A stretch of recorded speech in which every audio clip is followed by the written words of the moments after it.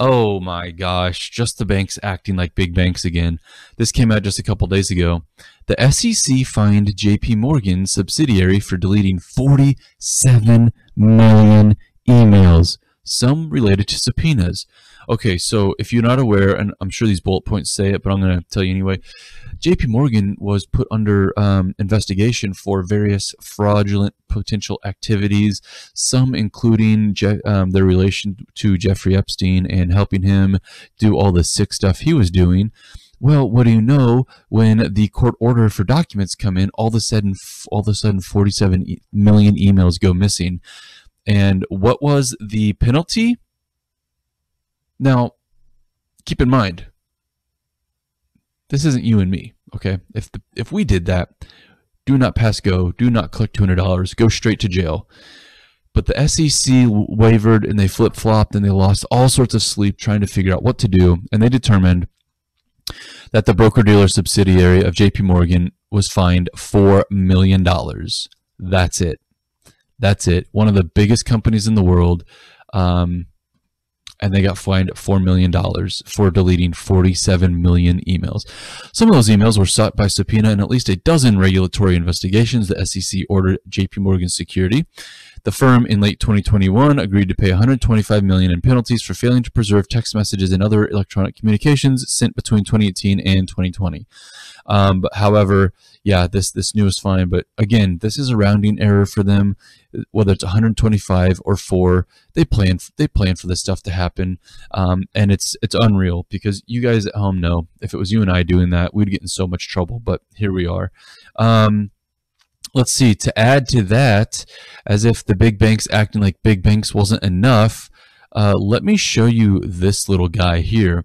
Tweet says here, breaking. The FDIC mistakenly releases complete version of a document showing U.S. government spent 12.7 billion. Sorry, I had to count the zeros there.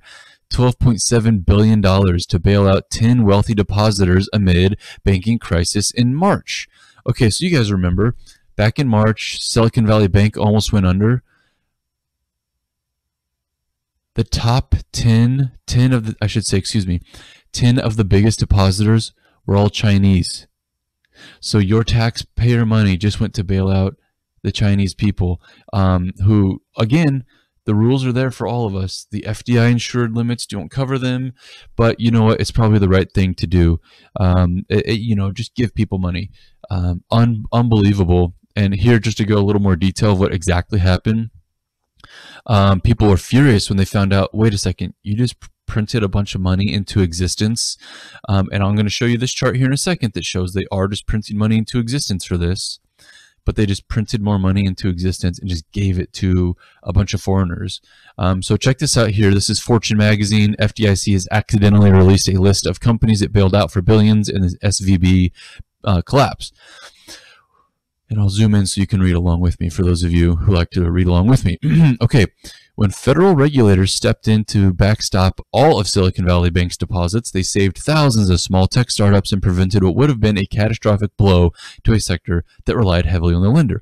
But the decision to guarantee all accounts above the $250,000 limit also helped bigger companies that were in no real danger. Sequoia Capital, the world's most prominent venture capital firm, got covered the $1 billion it had with the lender. Kazun Limited, a Beijing-based tech company that runs mobile recruiting app Boss Ziffin, received a backstop for more than $900 million. A document from the FDIC, which the agency said it mistakenly released, unredacted in response to a Bloomberg Freedom of Information request, provides one of the most detailed glimpses yet into the bank's big customers. And then again, it just goes into more detail, and it kind of just gives you some background. But it's unreal. Now, somebody here, yes, here we go. Here are some of the others, but where somebody actually had the actual list of these various foreigners and foreign companies. But essentially, it's unreal. Oops, sorry. I had the scroll button on there. Yeah, unreal. Essentially, a lot of companies that had plenty of cash on hand, plenty of revenues, that didn't need this, that also weren't even American individuals or American companies, got billions of dollars. Now, let me show you this chart here. And I won't get too much into the was it needed, was it not needed, was it appropriate, was it not appropriate. I don't know. We could go all back and forth all day. That's an opinion. But I will say this. Just last week, one of the Federal Reserve chairmen said, right now, everything seems to be calm in the U.S. banking system. But going back to what I had just showed you about that, the banking crisis in the last couple of weeks, were you aware that the U.S. government, the U.S. Treasury, essentially created a brand new bailout program back in February? Right here, you can see. Now, let me actually pull this real thing up. It is the Fred BTFP. Fred BTFP. Did you know? Had you seen this yet? This is just a brand new program they created back in February. It's called the Bank Term Funding Program, BTFP, brand new, created out of thin air, and it is a way for the Treasury and the U.S. government to backstop various bank companies that may not be solvent. Essentially, Silicon Valley Bank, Silvergate Bank, all the rest, Signature Bank of New York, the rest of those banks that you've been hearing about. And when they first started this, they said, okay, 25 billion. That's what we're going to do. That's our limit. Don't you ask for any more, because that's all that, if you need more than that, well, doggone it, you've been irresponsible and you need to pick up the tab. But what's really funny about this, because you know how the system works by now, if you're watching, it started at 25 billion and we are just crossing 100. That's right. We're already at $102 billion that they have started saying, yeah, we'll give that to you to make sure you go fine. We don't know yet all of the various banks that have received this money. I'm sure that very soon that those numbers, those data points will be coming out, just because freedom of information and whatnot. But yeah, so going back to I missed it. But anyway, yeah, so the Fed is saying, yeah, everything looks very stable in the banking system. If it's so stable, then why are we already 4 times higher, almost 3.5 times higher in basically backstop money? Free, make sure you don't fall apart, banking money. This doesn't go to any other industry, allegedly.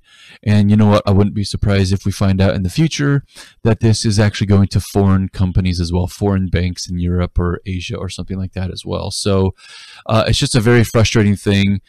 Just more developments in the world of banking, just more big banks acting like big banks. One other thing before I move on to the next topic here, UBS, the UBS Credit Suisse thing is only getting more and more fun. Let me see if I can find it here for you. Basically, they are still just like, this is going so poorly. They're already preparing everyone to know that this is not going to work very well. Looking... Okay, so I don't see it here, but just in the last week, basically both UBS and Credit Suisse and the Swiss government are saying, you guys, this isn't looking so good.